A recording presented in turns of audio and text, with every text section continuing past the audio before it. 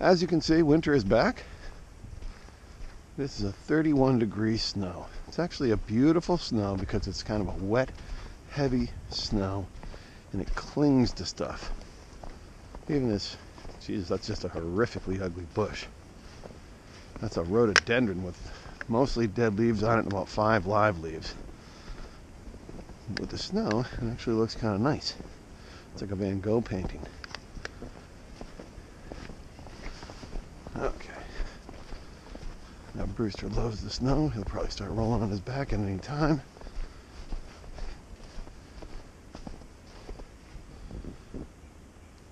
I don't know what it is about this yard that fascinates him. We have to come here every day. There it is. All right. Okay. All right. Good boy.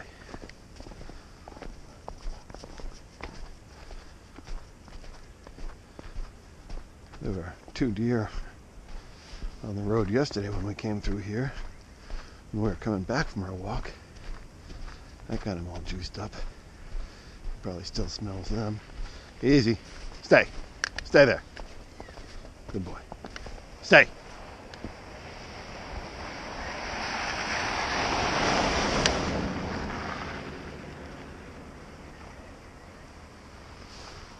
So I finished the landmark Thucydides the other day.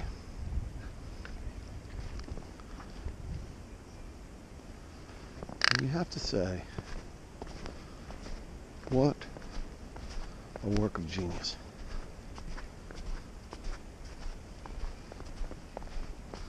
The level of detail, the 1 million names, place names, the what, where, when, why, how.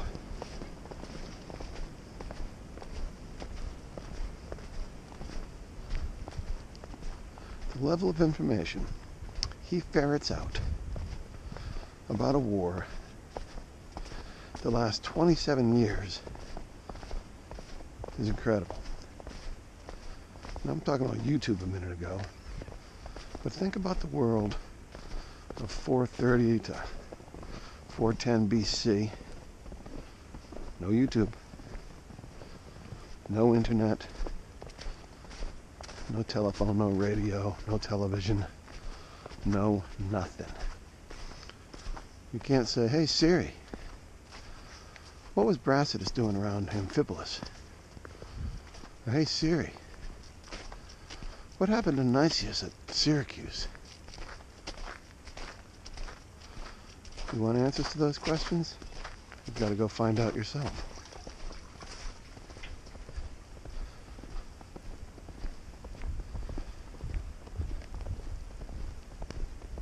Thucydides finds out everything. If you want more detail about the Peloponnesian War, you're insane. There's so much detail that he gives you that, good Lord, it's not a book for everybody. It's the kind of book you close, you think, okay, that was good, now I have to reread it. Because there was so much there that I couldn't possibly take it all in. I don't know who these people are, what these places are. I don't really know what it means.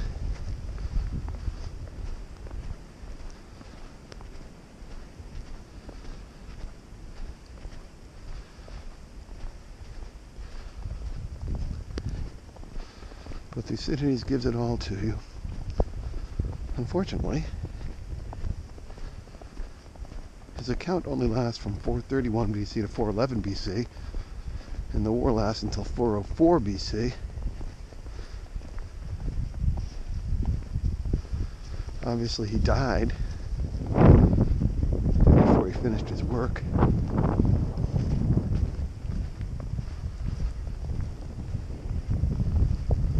So what did the world lose? That's a rabbit track, excuse me, a squirrel track right there. I told you once before, sometimes they look a lot like a deer track.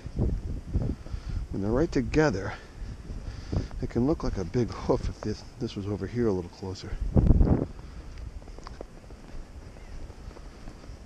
More squirrel. What did the world lose? What detail was lost? We'll never know. Had Thucydides lived on, that final 7 years of the war might have really come to life. He might have learned a whole lot more. Maybe Athens had opportunities to win still, but they didn't.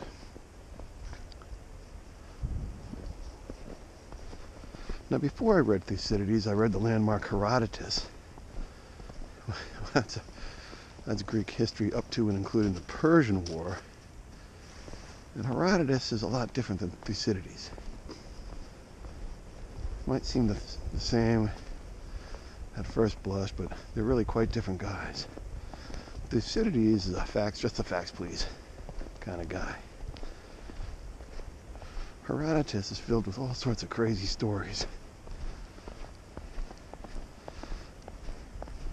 And he feels much more ancient. It's only 50 years earlier, but it feels like it's 1,000 years earlier. Thucydides doesn't talk about the gods or the spirits or anything like that. He just sticks to the cold, hard facts. And he's got a billion of them.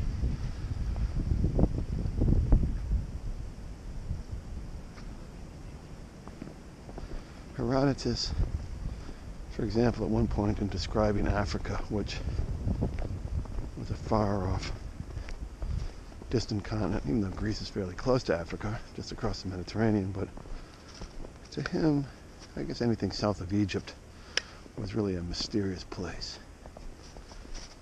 And at one point, he says, there are places in Africa where the sun rises in the west and sets in the east. That's how remote it is. I found that to be great. He's a brilliant guy. He's a brilliant guy. But he's living in a time, 2,500 years ago, where basic understanding of the world, of the solar system, of the universe, of anything related to the physical world is limited.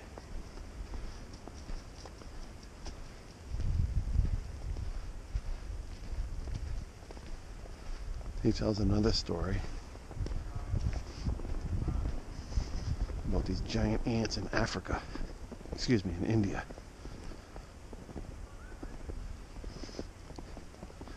The people want to go into India, go into ant country and get sugar or whatever it is that the ants create, honey.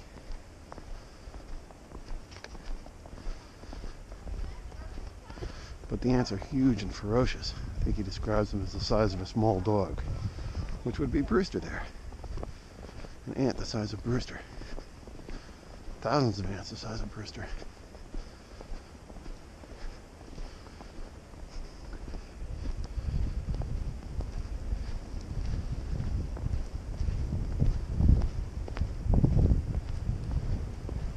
Ooh, that's quite a wind. I know the sound quality on this one is going to be terrible. Here comes a hurricane of force gale.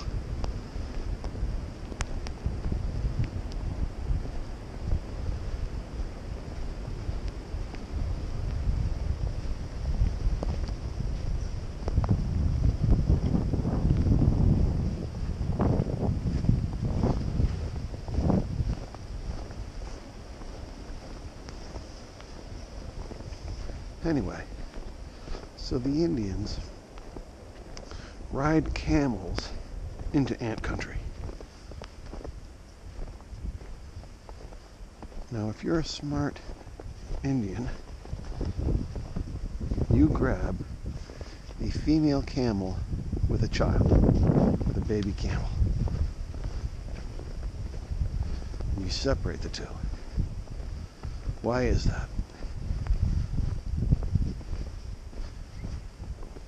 You ride your camel into ant country. The other guys on the other camels ride in alongside you. You steal the sugar off the gigantic ant mounds. The ants come out of the holes and begin to attack. Thousands of them, millions of them, the size of Brewster. You're running for your life now. Your camel is running for its life. You want to be on the fastest camel.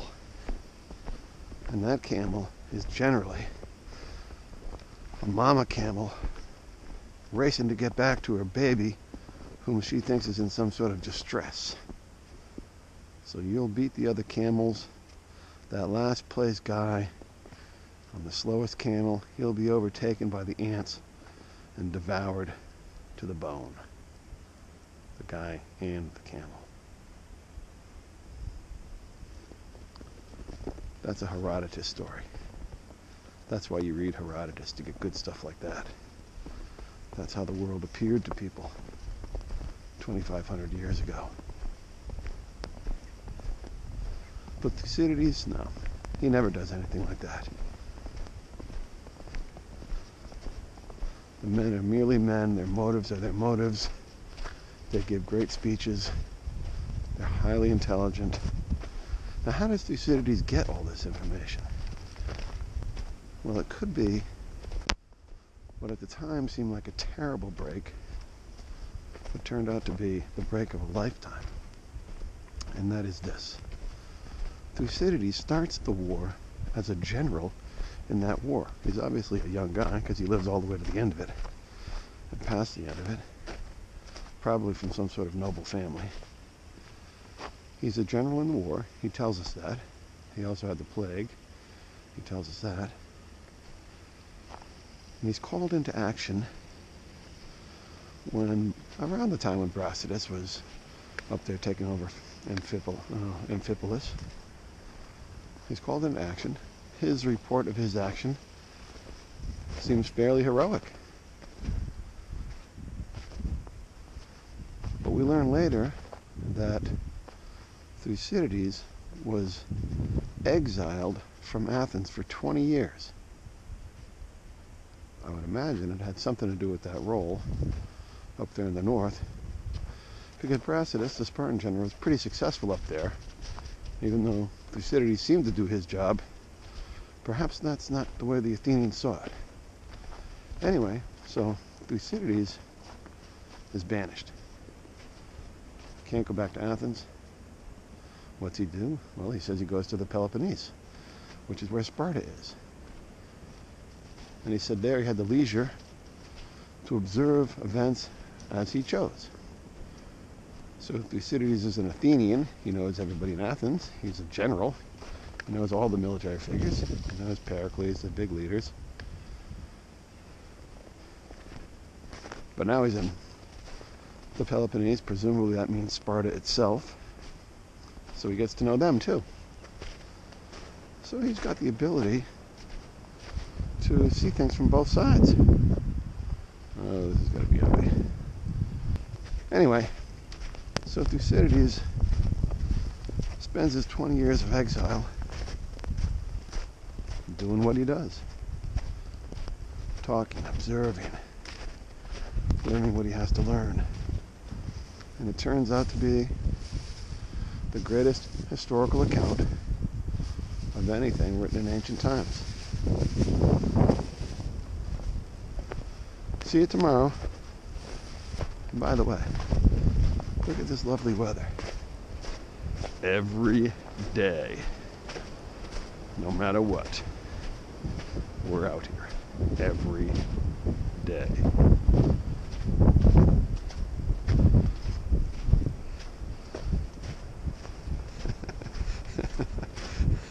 And Brewster loves it no matter what.